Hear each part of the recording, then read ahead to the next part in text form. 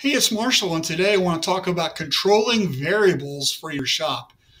Some days go smoothly, and other days it's just a snake bit mess of disaster.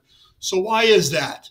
Well, sometimes it's because we've allowed some little variable to get out of whack in our shop, and things aren't right, and we don't really know what's going on. So, that's the reason I kind of want to talk about it today. So, first off, we need to standardize our process. So, what does success look like? These are the proper steps that we need for this particular task or work that we're doing. We're standardizing exactly how we want it to do it. The second is that we can measure that somehow. So, how long should something take? Or how much of something do we need?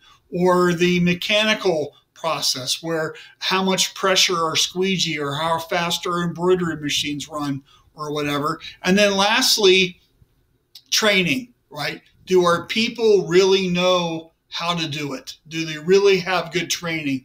Do they really understand what's involved and the reasons why we're doing some things?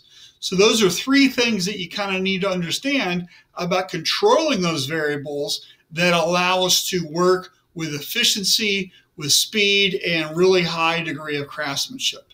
So if you need help with that or any other thing, please reach out to me, and I'd love to be a part of that process change. Look forward to hearing from you, and take care. Thanks.